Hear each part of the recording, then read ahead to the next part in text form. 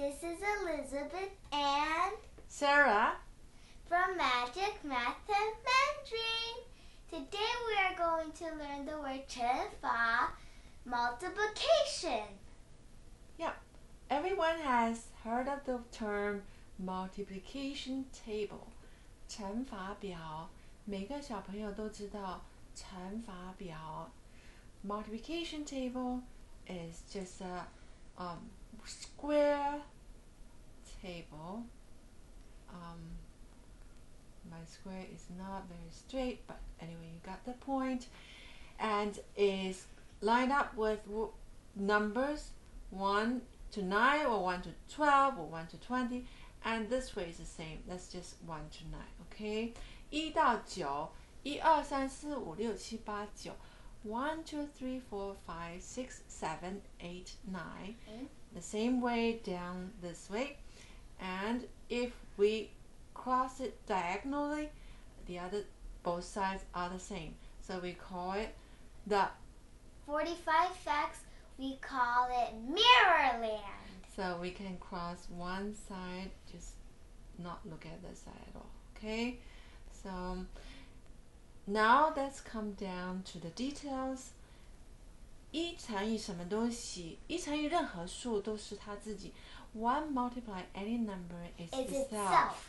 一乘以二，一乘以二。One multiply two, one multiply two. 一乘以二，一乘以二是它自己是二，对不对？One 一乘以二就是二，一乘以九也是九。One multiply nine is nine itself. Why we come to multiplication?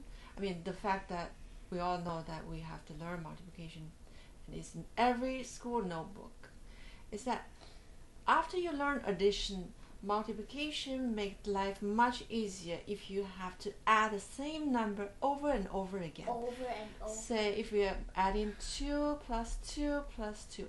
Okay, we all know it's 6. That's easy. But if we are going to 2 plus 2 plus 2, say 10 times, that's a lot to write. And we know that's 20 is easy, but you got so much to write, right? And probably you get complicated when you're saying it. Right, you get lost after you say so many times. You just lose track. So it's much easier just to write like this, right? And or another thing to keep in mind is that it is symmetric.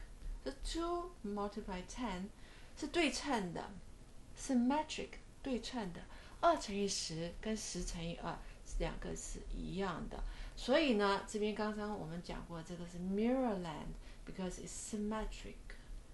Okay, everything is symmetric, so the other half we can disregard it completely.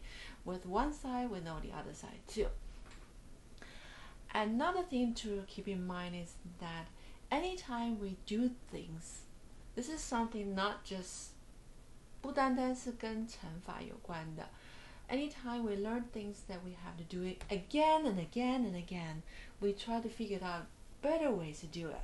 Okay, 乘法 is just one step above addition.